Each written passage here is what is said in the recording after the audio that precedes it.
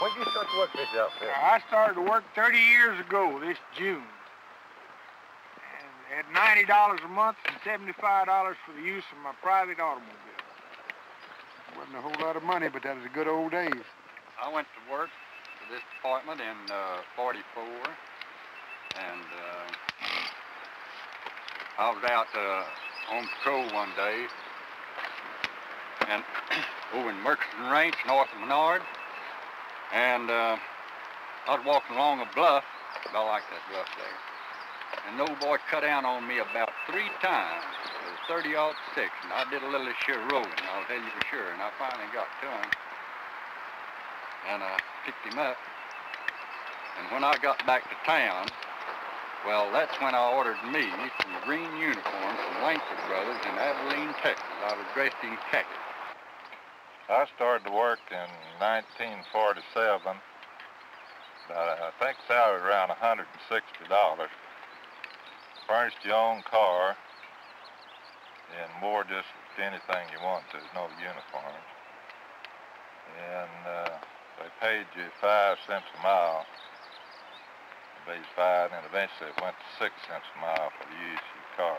I started to work at 53 at $220 a month.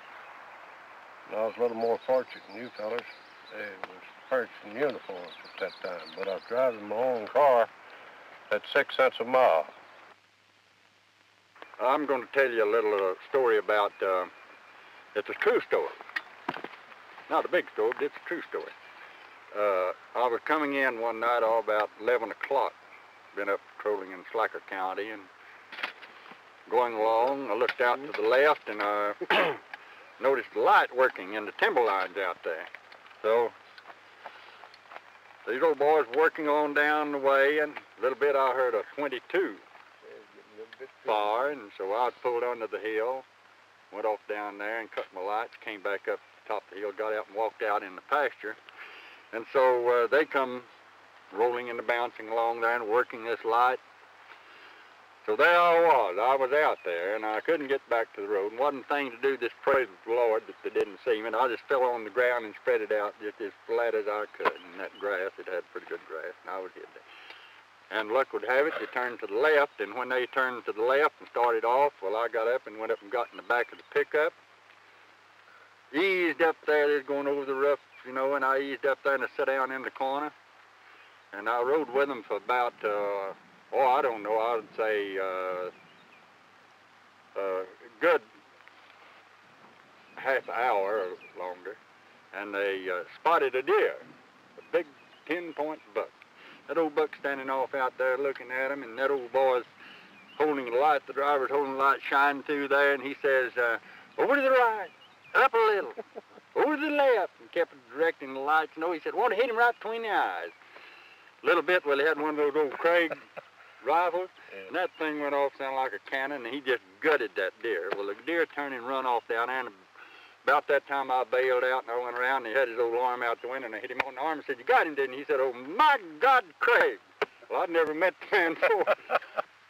Well, like the rest of you, when you tell these stories through the years, there's usually so many humorous ones, it's hard to say which one might be the funniest after all. But one time, situation, you were speaking of, Jack, on the Nature's River, on the Angelina River with me one time, picked up a fellow's hook nets, and knew the man was standing there watching me and seeing what was going on. And I was making conversation with him, and never did accuse him of those being his nets. I just piled them all up, talked to him a few minutes, and asked him, I said, would you have a little gas I could buy from you?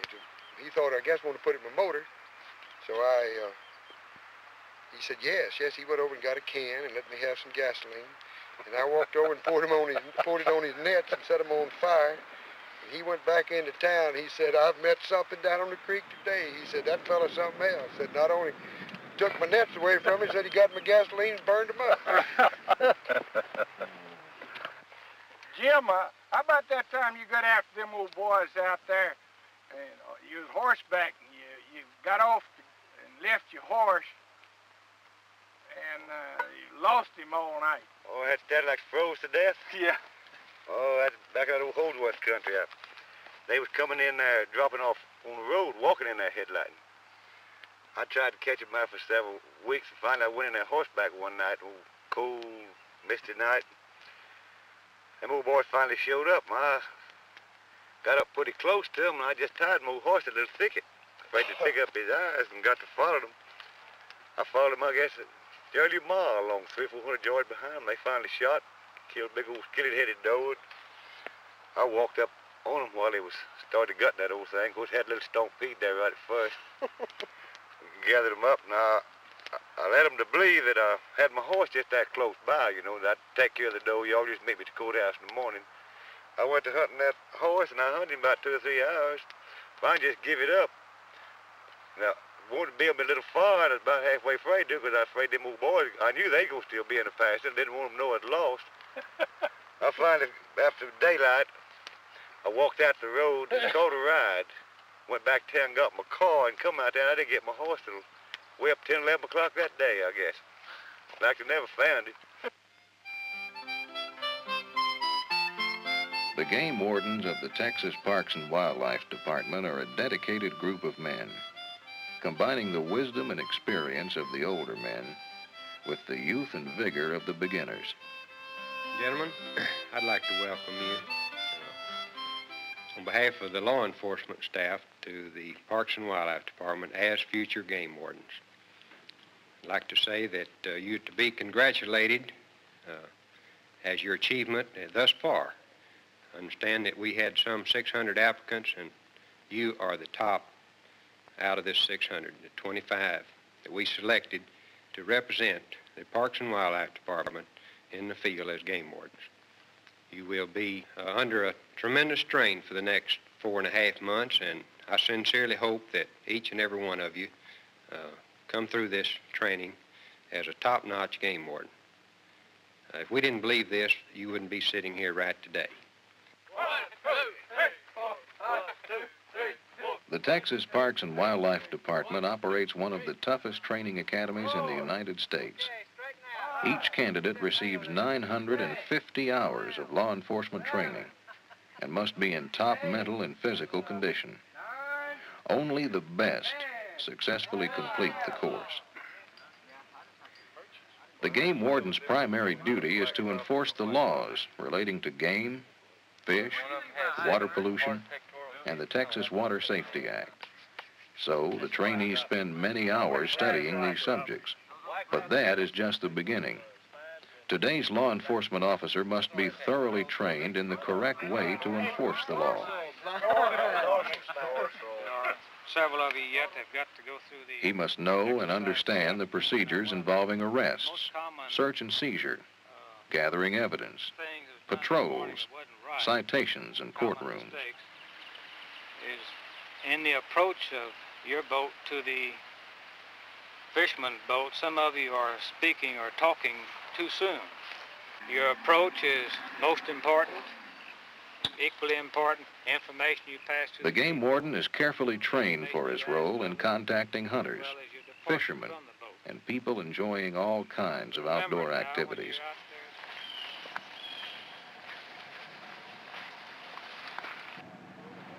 Good afternoon. Good afternoon, sir. How's it going? Fine. You having much luck? Having a little bit. I'm Deputy Blackburn, State Game Warden. I'd like to check your license, please. Sure. He should always be a gentleman, unless the situation demands otherwise. Then he must be capable of taking care of himself and always in control. Thank you. Now watch it. Don't more his head. But even then, he must use only the right amount of force. Put him down. Break the teeth on the floor. Okay. Give him a little resistance this time. Okay, that's a lot better. You're going to be held responsible for maintaining... He is well trained in the proper maintenance and use of all types of firearms. Of these weapons, any repairs to be made to them will be done by authorized personnel only. Whoa.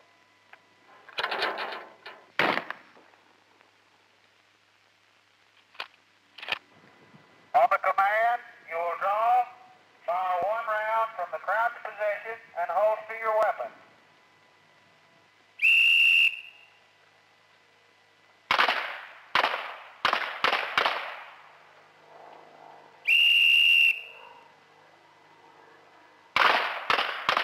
Okay, you're going to have to do a lot To of... carry on his job successfully, he uses a wide variety of equipment and must know how to care for this equipment himself. Radio communications, letters, records, and reports are all essential elements of his job.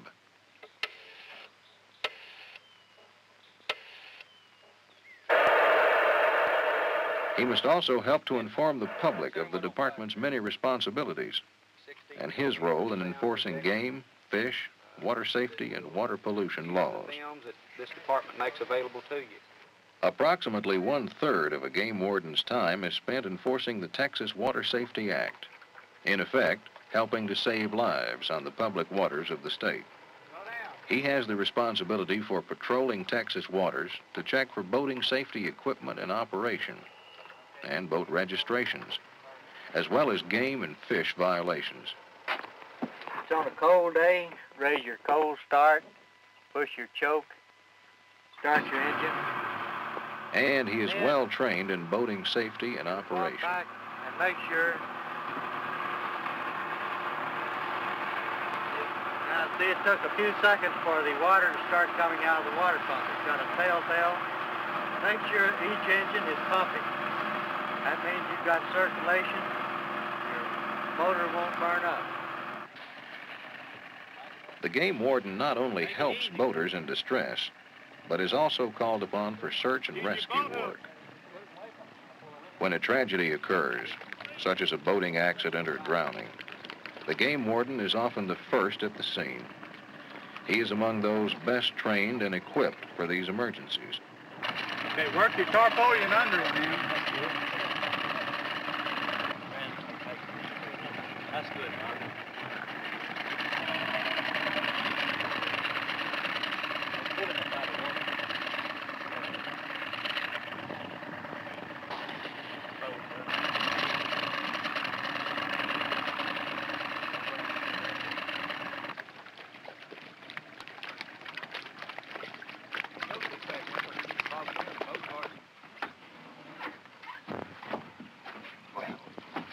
Okay, now when you get the body to the docks, you just leave it wrapped up in the tarp and wait till the ambulance attendants get there, and then they'll take care of it.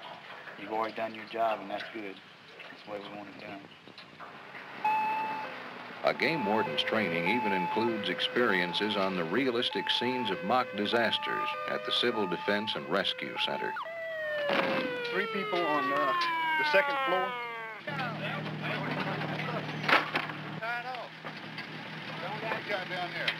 Y'all stay there. We're going to have somebody to help catch you. I'm coming down. Yeah, let me go down. Yeah, I'm going to go down and help catch.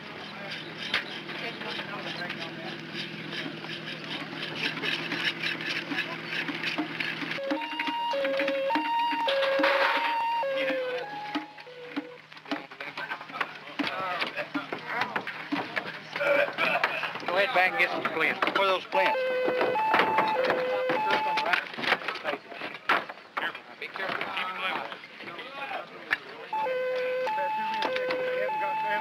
He's got a broken back. We need to get him out of here if we can fast. We need some help load him on. Have they got plenty of people in there helping them carry up one of you? All right, why don't we check this man? Most every kind of emergency procedure is part of his background before he is commissioned. Down one at a time. Starting to your left. Anybody here? Okay, next man. Rescue, is anybody here? Rescue, is anybody here? After graduation, a game warden is on call 24 hours a day. He is assigned to a specific territory in one of 27 districts. The game warden's regular work is sometimes routine and thankless, but it is all part of his service to the public. People need the relaxation and enjoyment of our recreational natural resources, our wildlife, our fish, our water.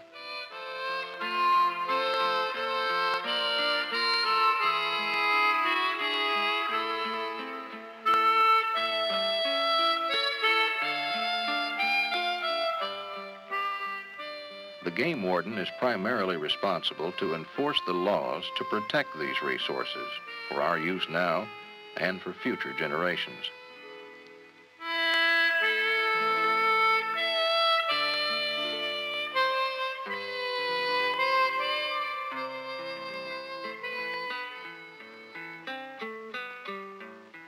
Another major responsibility of the game warden is to prevent illegal fishing.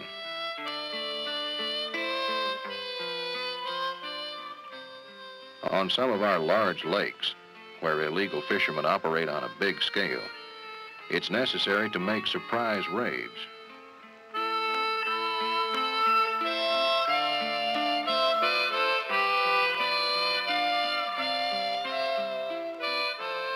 On a raid, a group of wardens thoroughly search a lake for illegal nets, traps, and trot lines.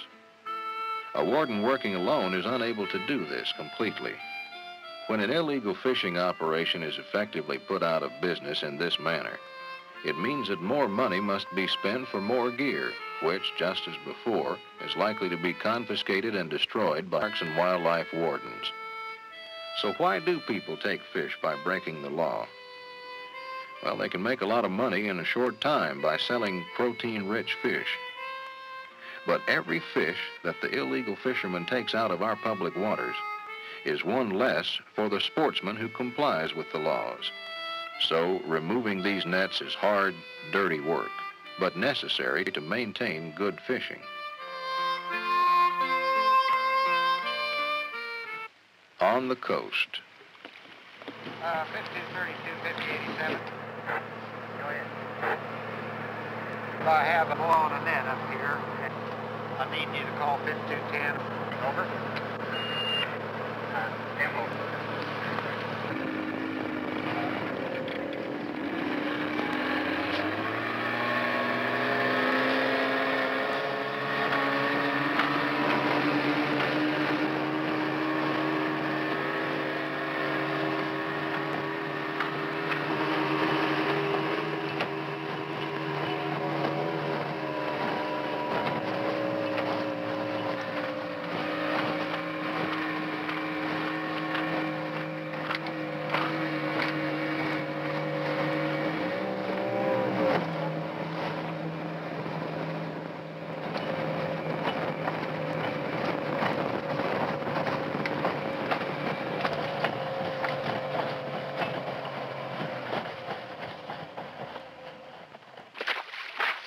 The Texas coastline is the third longest in the nation.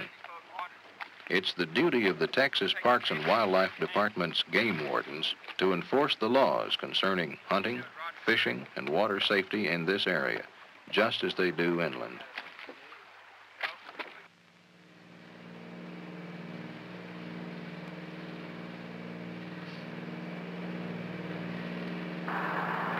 Unit 9, 5215. Go ahead. Okay, see, Western Gull, I say Western Gull, G-U-L-L, approximately 3 miles east of SEMA, Dragon, and no gov tag visible. 10-4, you check him out, and that is the Western Gull. 10-4, Western Gull. 10-4, I'm just out in that direction.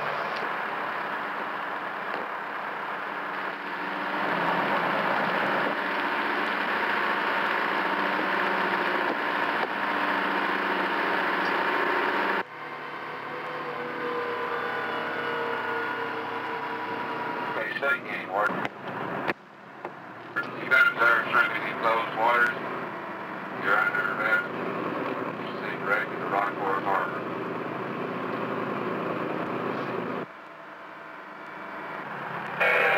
Unit 450, Rockport, bring left.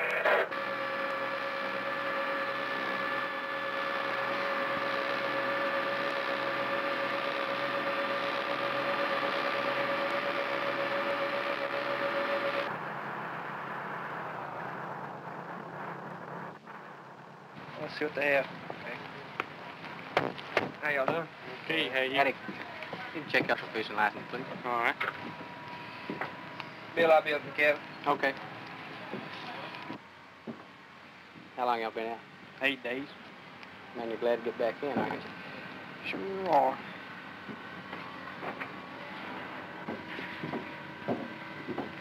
Okay. Thank you, man. Ray, Captain Sloan stops. That's right. We got an order here from the judge. It's ordering your shrimp seized. It'll be turned over to the court. And after we unload you, we'll get our 3 bids, unload you, and we'll go over and she'll read you your rights, and we'll go on from there. Get you out as soon as we can. Okay, I understand. All confiscated shrimp are put up for bid, and the money obtained is deposited in the Special Game and Fish Fund for continued conservation work. Texas has one of the largest shrimp fleets in the nation, and in Texas, shrimping is the most valuable fishery. In a 10-year span, shrimp have more than quadrupled in price.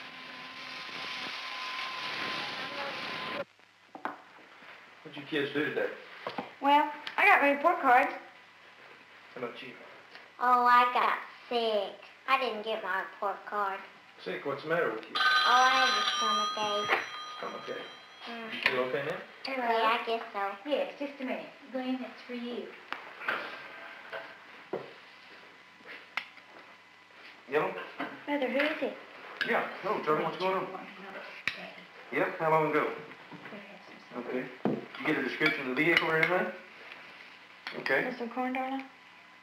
Okay. Mother, I don't want to Did get out you get a license number or anything? Okay. Well. On the way out there. On the way right now. All right. Bye. Aren't you going to eat supper with us first? I gotta go to work. We'll see y'all later.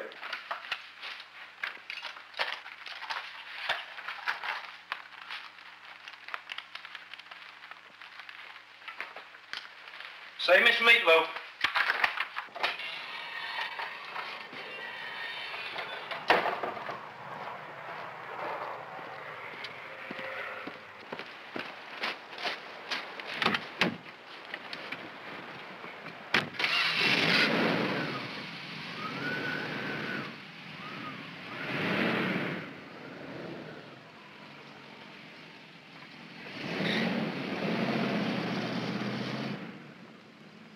Route to 118, 10-8. 10-4,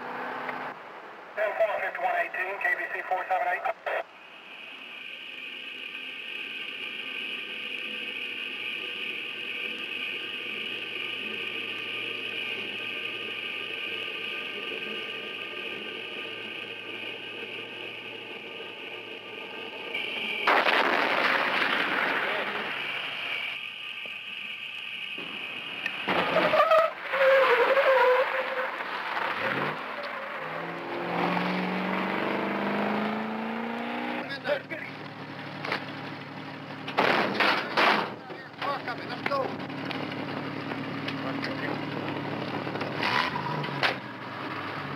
All right, let's get out of here. Dig up, baby.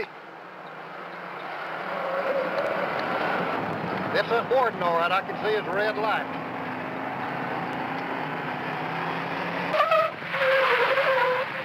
Should we throw that gun out, huh? Keep going. Yeah, I wonder if we could just take one of these side roads and bounce it out. He can take these dirt roads better than I can, and I don't think that this can clear out of there.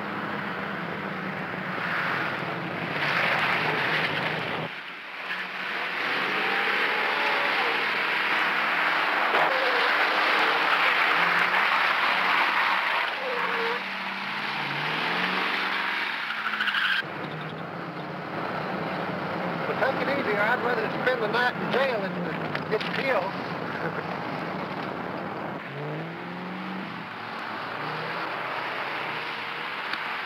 5118 will be 10-6 on McGregor Lane. Gray Chevrolet pickup, Texas license AC 7496. 2 male occupants aboard.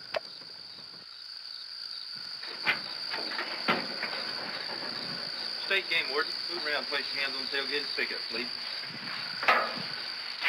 Nice looking buck you have there.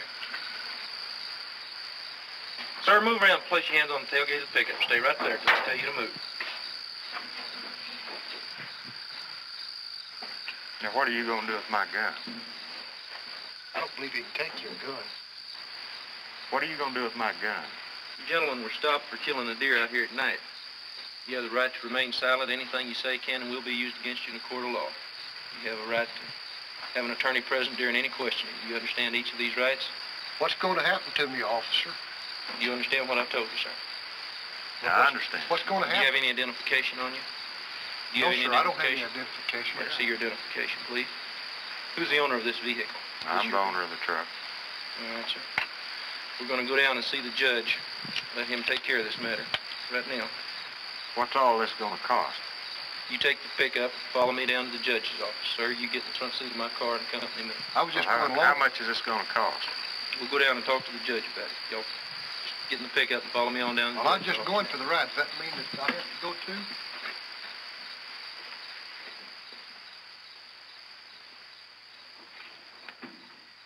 Well, I'll tell you, all of our wives put out a lot of hard work that damn time. I heard a boy make a remark one time. His wife said, and he's not working now. And I knew he couldn't work. He said, my wife is not going to spend these hours. I said, you'll never make it. Your wife plays as big a part in this as you do. Without her cooperation, you might as well quit. Your wife plays a bigger part. Bigger She goes part. through more than we do. Once their communication with That's us, right. but we would have... She sits there at home by herself, and we out there talking to people. And she knows as much about the law As we do. She's got to know. Right. She's got to know about the law. Well, They always call know. her, when is that? These men are much more. What's the limit? They're civic workers, classroom lecturers, service club speakers, teachers of hunter safety, information sources to the public and the press, dedicated conservationists, serving all who share their appreciation for Texas' bountiful wildlife and natural resources. The Texas Parks and Wildlife Department is proud of these officers of the outdoors, the Texas Game Warden.